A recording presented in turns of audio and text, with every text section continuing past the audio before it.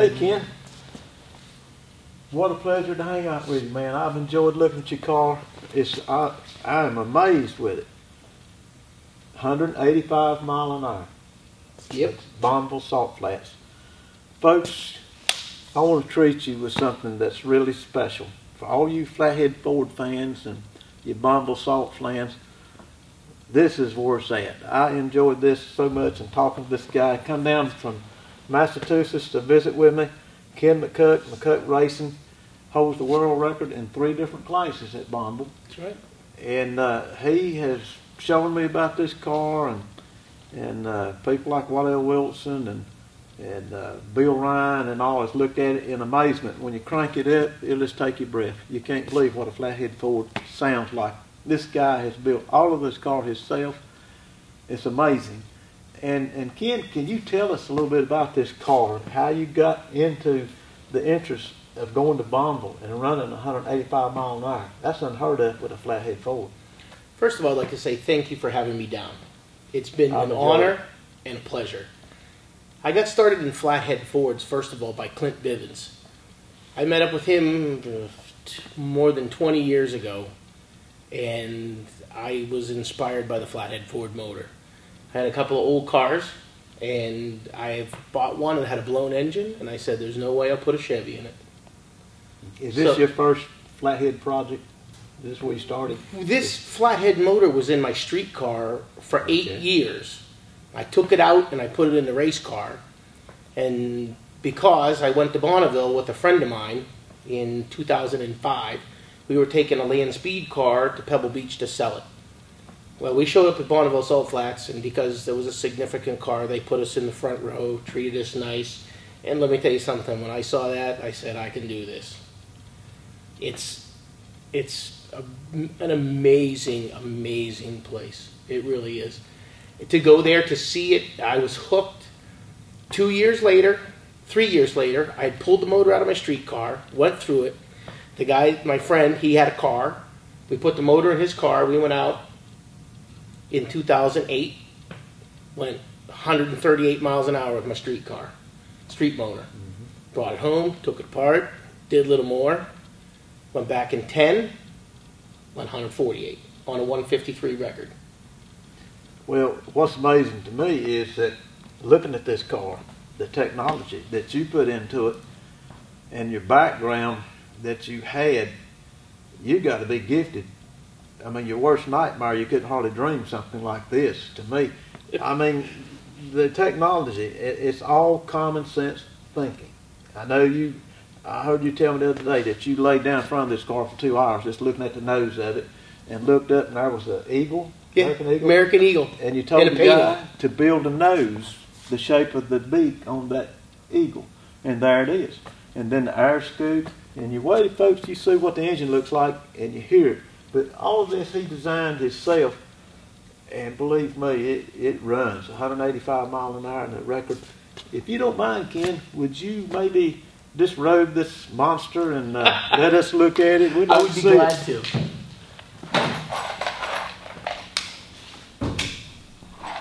It's beautiful, isn't it? I'm telling you. So when we came home in 2010, I realized after seeing the cars out there that it's about the air. It's about beating the air. You can have flatheads are somewhat limited in horsepower, but you've got to beat the air. So then I came home and built a purpose-built car. We were running an old street car, and we got down to the drawing board, and I connected with a gentleman by the name of David Beard, and I explained to him what I wanted to do. And after he's a chassis builder in New Hampshire, and after I got done telling him what I wanted to do, and he got done laughing at me, thinking I was crazy. He sat down and... What'd your wife say? She didn't think it's crazy, did she? Yeah, no. Probably. Yes. My wife's a very patient woman. But no, I talked to him and I said, this is what I want to build and this is why. And he's a very crafty young man, and we got right down to it. And by 2012, I had this car built with a street roadster nose on it. And we went out and broke our first record. Don't you look at that. That's amazing, folks. A 390 CFM carburetors, Hogan hand-built intake, and the cylinder heads were blank, and you did the combustion chambers on the cylinder heads, right? Tony Barron cast them for me, and I did all the machine work in the combustion chambers. Can you take this off so we can get the... Yeah, I can take that off.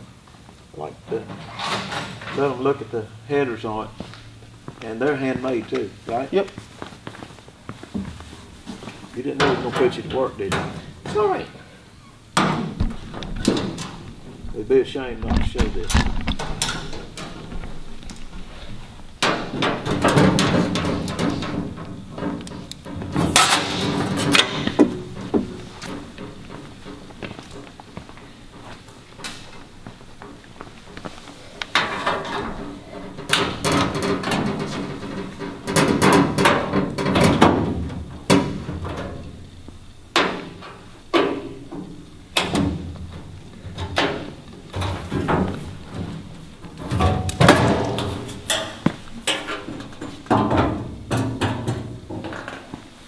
Fits like a puzzle, doesn't it? It's just like a puzzle, and everything's got its place. Is this your heat sensors or COT? Oxygen sensors Oxygen to sensors. measure the air fuel Okay. rate. Oil filter? The engine, generally a Flathead Ford doesn't come with an oil filter, but he has plumbed the block and drilled it for oil filter. This is a Mallory flamethrower type distributor. That's actually a General Motors HEI distributor with a flathead base on it. Okay. That originally fitted a Chevrolet, probably? Well, DUI makes it, Okay. and they make the flathead base with a 1973 Chevrolet. And then your water pump, your water's up here in the tank. And where does this go here? That actually goes into the water tanks underneath here. Under You haven't here. been underneath here yet. That's fuel tank in the front, and the fuel Okay. pump and water pump are side by side. Okay. Now, the design of the headers, why are they like that, curled around like that? Well, you want the true story? Yeah, I want to know. Well, you got to keep everything inside the car. If you see it from the front, as we're talking, if you get around and see it right from the front, it's very sleek. A lot of people hang the exhaust out the side of the car, and it's just like putting your hand out the window at 50 miles an hour. You're gathering a lot of air. So they've got to be a certain length to get the certain performance. And I'll tell you a funny story. Not many people know this. I live in the woods, and I'm trying to build these headers, and I'm like, how am I gonna fit these exhaust pipes in here? And I'm out in the woods, and you know what a stinkhorn mushroom looks like? Not really. If you look it up on the internet, it looks just like that. It comes up out of the ground and it peels, 3 fingers peel right out of there just like that. It looks just like that header pipe. And I got to ask you this: you hadn't been drinking anything? No. And that's, you told me earlier you want to move the wheels inboard more. So. On the rear. We're going to On the move the rear, wheels on okay. the rear. We're working with air right now. And it's coming off the ground in the rear and spinning the wheels Yeah. as you go through the speed traps. Well, after about 175 or 80, it gets pretty light in the rear. You've had them to do this Yeah, with you. yeah. And then you also have in the beginning that the nose lifted off the In ground. the beginning, with a 32 grill shell in the Roadster class, you can't run a belly pan or as much aerodynamics. And the first pass in the Roadster class at 167, the front tires come off the ground. I think from talking to you, you feel like you got the power in the engine. I think we got the power. So now what you got to do is all about the iron, and you got to get it to the ground where you can drive it, and you've not been able to go full throttle yet. No, I've never had a full-on run. I've never, ever. I'm 12, 13, and 16. I've yet to have only 16, only because Bonneville was canceled, and 14 and 15. But I've never had a full-on run with it. It gets light. Before it was getting light in the front. Now it's getting light in the back. But it's education. Well, and talking to me, you know I like engines. All about engines. It's all about the engine. And I got the little Flathead Ford back here. Yep. Some say that's the fastest little Flathead Ford round track in the country. You only lap the field 2 or 3 times every race, so you're doing okay. So when I talk to you about this engine, I really get fired up because seeing what you've done has inspired me more to work more on mine. Yeah. And I would like for you, if you would, take the time to fire that thing up and let us hear what it sounds like. Yeah. It's so impressive. Can you do that for us? We could do that. I appreciate it.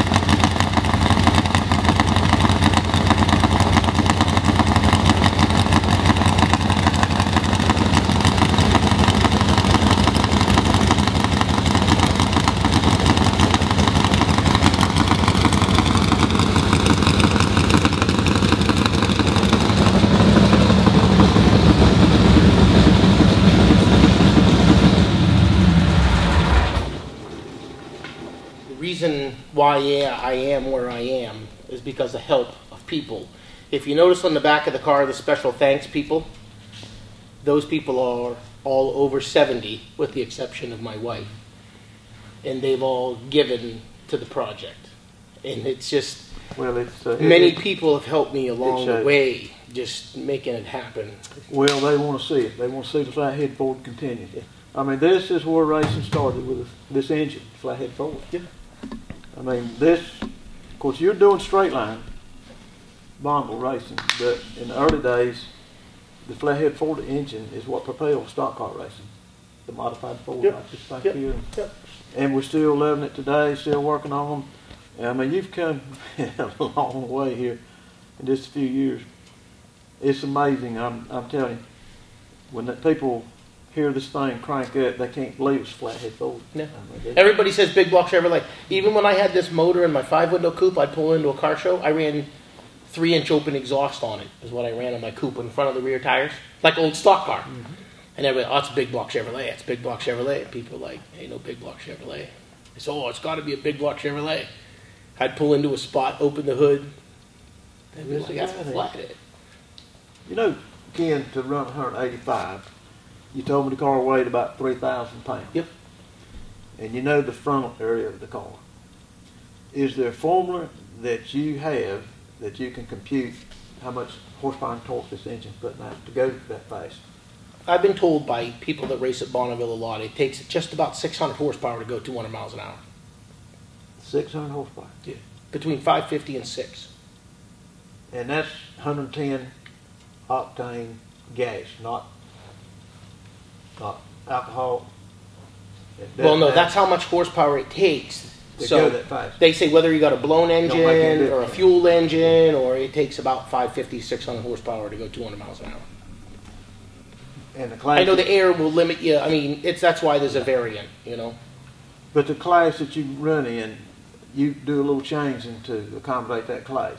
Well, the class I'm in now is a modified fuel roadster. Okay. So Man. I'm running a naturally aspirated engine and I ran a 150 nitrous on it Okay. in that- third and fourth gear. So you know how much horsepower that it takes to run that fast. Yeah. And how many people tell you that you can't get that out of one of these engines? Well, I'm guessing naturally aspirated, the motor should be around 400 horse. And I ran a 150 shot, which would have given me 550. I guessed the car on paper to go about 192, 194 is what I was suspecting. 200's always a dream. The red hat's where everybody Yeah. wants to be. And I figured we'd get there. Track conditions were a little slippery, and maybe the wind was against me. Again, you don't ever know. It's like you do your best preparation, and you show up, and Yeah. that's what you get. A lot of hard work and dedication and a big passion. The cars like I race, the modifieds, running the speed that we're running now, it takes about 250 horsepower. Yeah. And that's a real good engine. Yep. And to get what you're getting out of this, you say 450? I'm guessing around 400 without the nitrous, Okay. then 150 in nitrous. So it's pushing 550 horse. I got to talk to you some more to find out what you've done to get mine to run. It's just amazing. It's got to be building a lot of cylinder pressure to get the pressure and the sound right here. I mean, you can tell it's got a lot of horsepower. Yeah. And I mean, I've worked real hard on mine, and it's louder than my competition, but it's nowhere near what you have. It's it's like it's when it's your life, you work it, and you create an image of where you want to be, and that's hopefully where you get. It's Well, does your wife ever say like mine said, Bill, you just won the race, you lapped all the cars, why do you come back and want to work on it some more? oh, my wife's done. She doesn't want to ask that anymore. She knows. It's faster. You got to go faster. Well, you don't see my wife down here, do you? Exactly. No, you got to go faster. You got to work harder. It's I tell people they wonder why I do this, and it's because I want to find out if I'm smart as I think I am. That's right. I mean, you have a passion for it, and now you're a little different. I was born into racing, Yeah. and I grew up around it. And I know Sheila, my wife, she enjoys it. She helps me a lot, Yeah. really does. And she knows the car's pushing, or if it's loose, she does tire temperatures for me, and she's real knowledgeable now about stock car racing. And I think just looking at this car, she's looked at it and said, man, I just can't understand. Well, her first expression was, "There's no scratches on it." But it is, I think I could become a fan of Bonneville Salt Flat Racing. I want to go out there and watch this sometime or another. Well, I won't we'll say be all that. booking. We'll be booking rooms in January. Well, the guy over in Mooresville, Don Miller, has been out there several times with his Yeah. little Pennzoil yellow roaster, and I've talked to him about going out and watching it. I think that should be on anybody's bucket list, If you're a motor guy, if you're an engine guy, you got to go to Bonneville. It's sort of laid back in a way. isn't it? It's Right down very the road. laid back. It's very personal. You can walk into a pit and watch what's going on a $3 million team, or you could go into a pit on a $50 team, and if you're not careful, they'll put you to work. How many Either passes- one of them. That's why I love that racing. Well, how many passes a day do you get to make? I'm pretty ambitious. I get up very early. My team gets up very early. My family is my team. My wife and 3 children, they come out and they work it, and it's hard work. And I'm usually the first one, as best I can, to be first in line. It's real hot out there, too. In the morning, it's nice, 65 degrees in the morning, and it's good. But depending on the track conditions, depending on how many courses they have set up, you could wait sometimes 4 hours to get another run. That many cars? Or That many cars, and it takes time. You've got to run the car down the track, and they've got to make sure it safely exits. There's a lot of safety out there. Because any of the fire apparatus or safety vehicles could be up to 2 to 3 miles away. It's a long time to get to you if you're upside down. You know? I saw you on the video, and there's a big chain of mountains out there right in the middle of the desert, or the Salt Flats, like a desert, yeah. And they call it, what, the Floating mountain? Yeah. And but anyway, on the video, I can hear you coming, just can't see you yet. You come in sight, and that thing's trucking in there, and it's a, and you can tell that thing's flying, but the sound is just, it's something else. Just to hear it come and go and out of sight. It's speed, all about speed. And if you're a motor guy, there's nothing better than hearing a big cubic inch engine with open exhaust with a brick on the pedal. Give you a rush on. Oh, just listening, just hearing it. It really is. It's an awesome place. It really is. I know today, Waddell Wilson, he's built a lot of winning engines. 2 championships with David Pierce and Tony Moody. He walked up, looked at us today, and fired it up. He screamed here. That was so impressive on him. And he likes the Flathead Fords too. Yeah. But it made a big impression upon him. He was amazed. And I am too. I mean, I could talk to you about this for a week. And I guess we can learn off one another from what I do and what you do. Yeah. Well, that's how you get it. I got it passed to me, and I'm willing to give it to the next person because it was given to me. And that's what you have to do. It's what it is. Because, like my friend Jim says, I'll tell you everything I know, but you're not going to listen to me anyways. So I heard you talking today also about the air sitting in the seat, that sometimes when you go make a change on it, that you have to force your head back against the rest back here so you can see where you're going. This year was bad. My head, the shaking of the wind in your face, it was like my head was on a vibrator. I couldn't see. I had to hold my head against the back of the seat to keep my head from rattling. The BB's up there, rolling around. Yeah. Well, I guess where you're at right now, you've got the horsepower. It's all about the air, and you're going to spend many hours on this thing working on it, and then you're going probably in the spring to the wind tunnel, or before spring? No, not before spring, because winter's already hit in New England. It snowed there a couple days ago, so we'll probably work on it all winter and come down April, May. And you're going to make some changes and go to the wind tunnel and test right there in the wind tunnel. Yep. Before, during, and after to see what we can end up with. So, test it as it is right now to see if did it really lift or not. I mean, there's a lot going on at speed. And you're trying to compute all this in your brain. And well, the way you find out if it lifts, they tie it down on scales, right? Yep. And they take a reading of the scales. And when they got that wind tunnel going, and you're making your first test, they'll take a reading on the scales. If the scales got lighter, they know it's still trying to lift. Right. So then you shut the fan down and make another change, and probably work 30 minutes to an hour, and then step back and watch it again and see what your scales do. And if they go to gaining the numbers, you're putting pressure on it so you know you're in the right direction. Now, as long as there's no drag. Yeah, and I started to say doing all that, drag is horsepower. Takes the horsepower. Oh, yeah. So you've got to reach a happy medium somehow or other, right? Well, if we could keep it neutral, that'd be fine. The front end rear? Well, I mean, no, neutral as far as, I've got however many pounds of weight on the rear tires now. If we could just leave that there, that'd be fine. Not lift it, not push it, Now, wait a minute. You say neutral. I think what you're trying to tell me, if you started out on the scales, the wind tunnel is off, and it read 500 pounds here and 500 pounds over here. You bring it up in the wind tunnel, let's say 180, 90 mile an hour, even 200 mile an hour. Neutral to me means the front and rear is the same because of the ground track. Right, but to you, what you're talking about, you want to stay 500 pounds here and over there too. Yeah, I would think so. Provided the drag doesn't increase, because I guess they measure drag as well as lift and pressure. But sometimes, especially with the Roadster, you got to drive a Roadster. It's not like a streamliner, you point and go. It's usually a character building experience. Well, so I don't know if a little more weight, provided you don't get drag, would be good. But drag is horsepower. You're losing speed.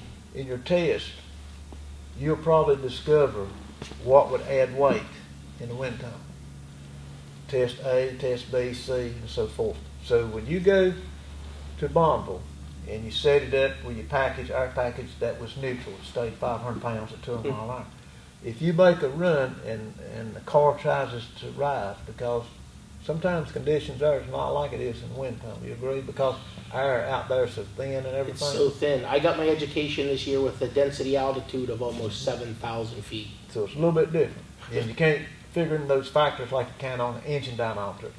That's right. But so if test B or C showed by making a change that you could add 20 pounds across it, that would be something you'd try on the next run because you know it would need. That makes sense. I'm glad you explained that. When I go now, I know a little bit more about it. There you go. There you go. And it's a lot like that for these cars too. It's So we take tire temperatures, we weigh the cars, Yep. and when we get there, we know pretty much it's close to being right. And the maximum that we'll generally do is just make our pressure change. Yeah. If you got to go to turning wrenches, no, you wasn't ready. That's why when I go out there, I take basically a lunchbox full of tools, because I've been through the motor, I've tested the motor, I've been through the suspension, I've measured everything 10 times, and you know what? It's what you get, because working out there is, I mean, you can do what you have to do, but it's not a good environment to be taking things apart, you know. And everything is metal rust when you get back, doesn't it? Bad. That's why the chassis on the car, the suspension, the chassis, axle, rear differential's all been powder coated. All the tin work you see except for the nose, the intake, it's all powder coated because the powder coating lasts better.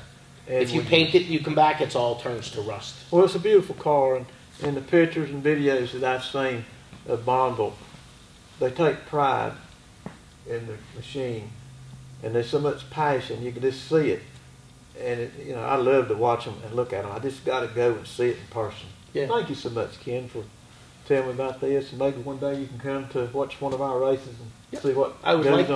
that. I would like that very much. Well, thank you a whole lot. And thank you for having me. It's been my pleasure, for real. Thank you so much. The stars are bright and the moon is low. Revenue man coming up behind. Bet he thinks he's gonna catch me with this load of moonshine. But I cut the lights and mash the gas, turn a curve into a straight line. You're gonna play this game with me, you got to know how to drive. If you lose on Sunday, you just lose a race. But when you're driving with the devil, boys, there ain't no second place.